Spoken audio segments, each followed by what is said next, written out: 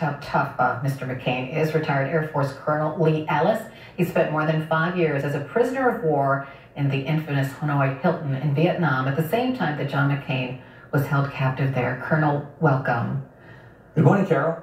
Good morning. I know that you've tried to reach out to Senator McCain, but what would you like to say to him? Well, I would like for him to know that we are standing with him, by him, even though physically not there. You know, when in the POW camp, when you're alone, when you're fighting a battle against the enemy, and cancer is certainly his enemy now, you don't want to be alone, and we would risk our lives to reach out to our teammates, to come alongside them and encourage them and say, we're with you, we're proud of you, and we're going to make it. And those are the kind of the words that I would like to be able to stand beside him today and say. I'm sure he would welcome them. During the time when you were in captivity with Senator McCain, he showed great strength then. Can you describe that for us? Yes, I can. I was captured 11 days after Senator McCain. We came home on the same airplane. I knew of him at first. I knew that he was badly injured. In fact, he was probably the most seriously injured and wounded prisoner of war who actually came home.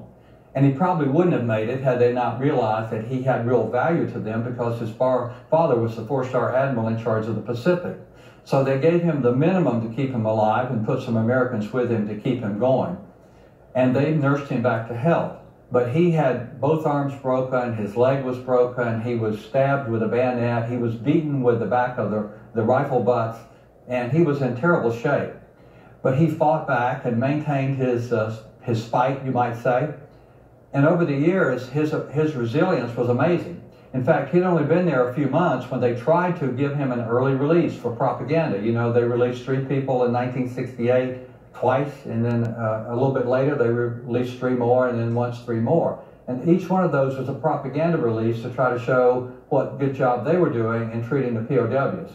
And Senator McCain recognized what it was and refused to go home. For that, he was tortured, put in solitary confinement, and he stayed there 5 more years after that, when he could have gone home early. I'm just glad they didn't offer me that at that point. That would have been a tough decision. Oh my goodness. So, you know, I know more than one person who've said John McCain went through all of that. Yes. And then this happens to him. It's just not fair. Well, life is not fair. We all, many of our friends today, I was the youngest guy in the camp generally that was there more than 5 years.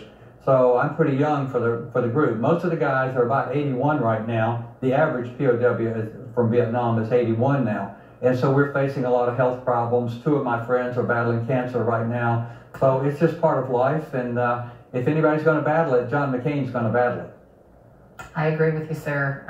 He's something else, right? Colonel Lee Ellis. Thank you so much for joining me. Thank you.